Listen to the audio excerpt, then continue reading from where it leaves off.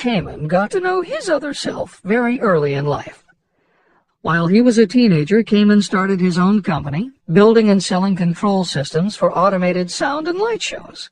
He was still in high school when he got the contract to automate the Times Square New Year's Eve ball.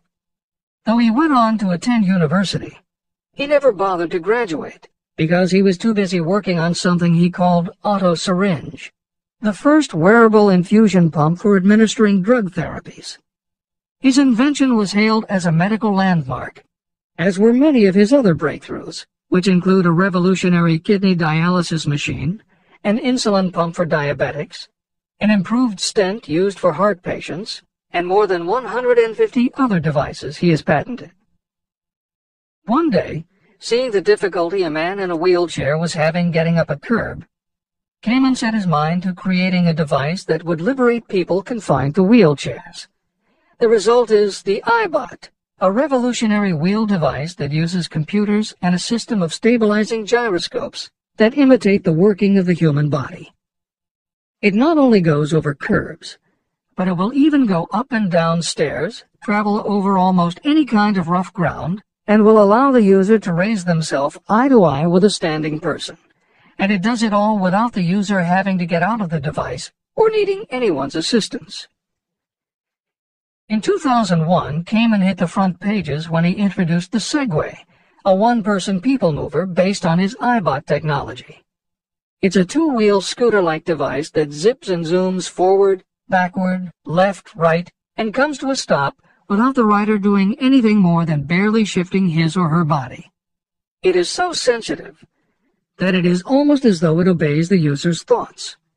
The Segway may be a world-changing invention, with possible applications for work and travel that stagger the imagination. As this is being written, the Segway is already being used to navigate large warehouses and is being tested by police departments and postal employees.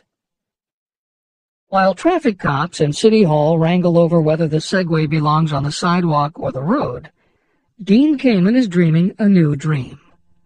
This time, the dream is an invention that may literally bring light to some of the darkest corners of the earth. Kamen has developed a non-polluting electric generator that can use almost anything as fuel. But here's the extraordinary part. He has created a revolutionary closed system so that the engine's heat is used to purify 10 gallons of drinkable water every hour. This amazing invention could bring safe drinking water to parts of the world where contaminated water kills millions, and at the same time, it will provide a source of cheap, reliable electric power. Dean Kamen is not some academic hidden in a lab somewhere. Kamen is an inventor, but like Thomas Edison, he is also an entrepreneur and businessman, creating and marketing devices that are changing the public perception of what an inventor is.